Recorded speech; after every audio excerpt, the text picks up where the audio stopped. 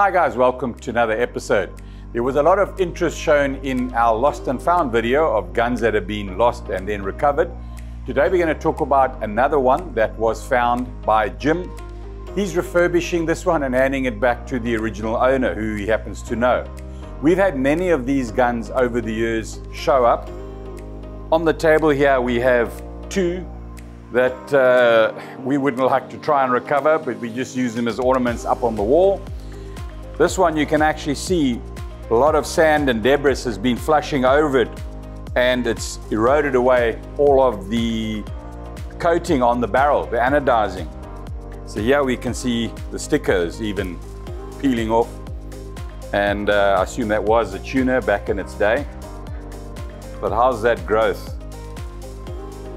In places the anodizing and even the aluminium is being worn out on this barrel. No idea how long that's been in the water.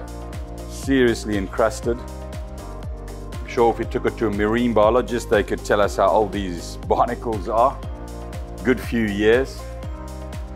I haven't tested the mechanisms. The reels still move though. Yeah, on both of them. That's interesting. Please guys, if you do find these guns, take them to someone who can look them over and check them. They can be dangerous if there's corrosion in the joining parts. If you happen to put new bands on these and load them up, the gun can destruct on you. Be really careful of that if you do refurbish a gun. Make sure it's suitably strong enough to still work. So here's a few shots that Jim sent us. I hope you enjoyed this new lost and found.